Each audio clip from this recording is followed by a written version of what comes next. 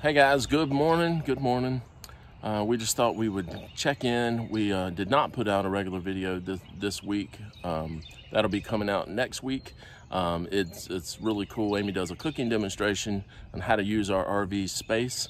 Anyway, we thought we would just do a short video here and just discuss life over the last 3 or 4 days for us.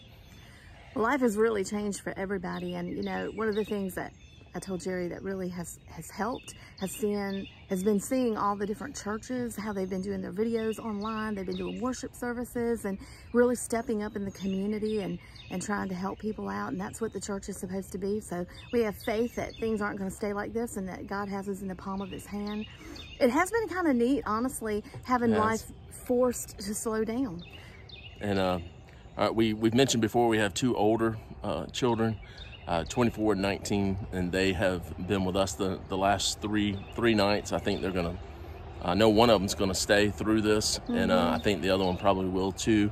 And it's really cool because we haven't all been together like this in a while. Right. It's cozy in our fifth wheel. But we have it sleeps 9, so we have plenty of sleeping space. But it's nice to have them all together. It's really cool. And then for me, you know, I was making 2 or 3 trips a day in addition to doing traveling for real estate. And then it's been nice not having to travel all day, every day, and trying to get, you know, how life is just always on the run and busy. So it's been nice. So I think that's the blessing that we see in all this uncertain time.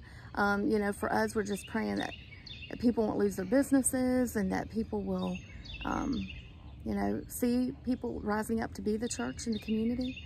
And be a light.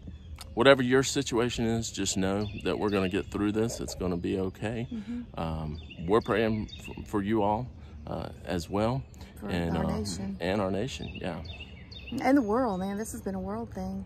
It's heartbreaking to see Italy and everything going on over there. So one thing about it, though, it has been nice to be in a campground because there's fishing and walking. It's not like being stuck in a small apartment where you feel like you can't leave. So it's been really actually very nice as far as where we have to be self-isolating.